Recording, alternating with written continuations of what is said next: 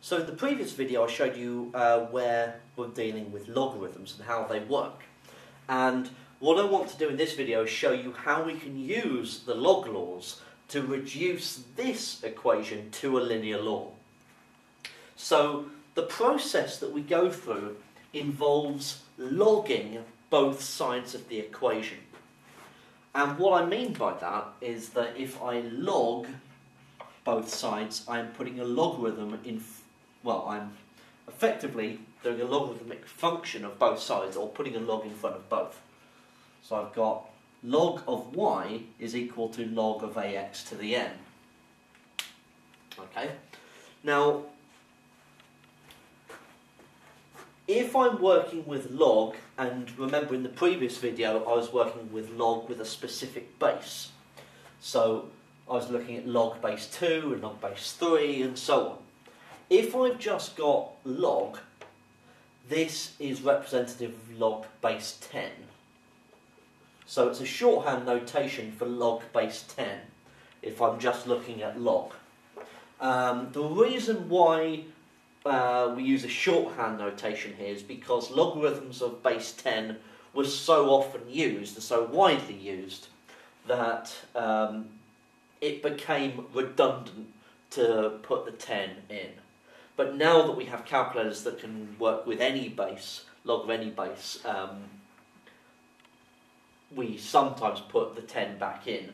But if you just see a logarithm as it is like that, then just remember that it's log base 10 that you're working with. Your calculator will have a log button and a log of different base button, so you have both. So what we've got here is that we've logged both sides of the equation. Now if I leave the left hand side alone,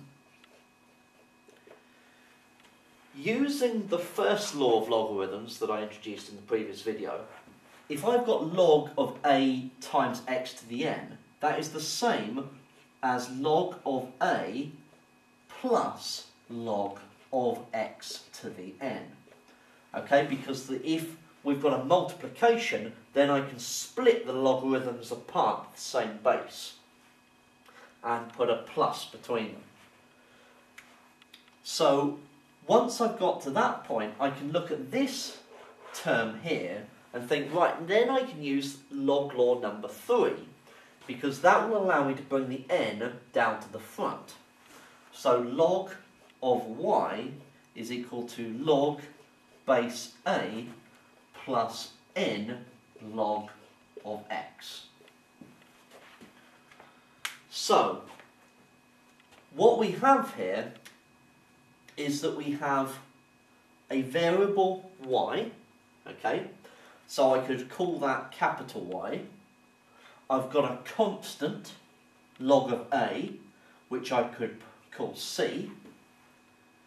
I've got this n, I'll leave that alone, and the log x, which I can say is capital X. So I can then say, well, this is the same as y is equal to nx plus c. And I have now reduced it to a linear law, because if I plot capital X against capital Y on the graph, it will give me a straight line equation. And so I can use the straight line equation to estimate values, and then be able to bring them back into the previous format using this method. So this is something you really should be able to do and follow through as part of the exam. And I'll show you an example of how we use this in the next video.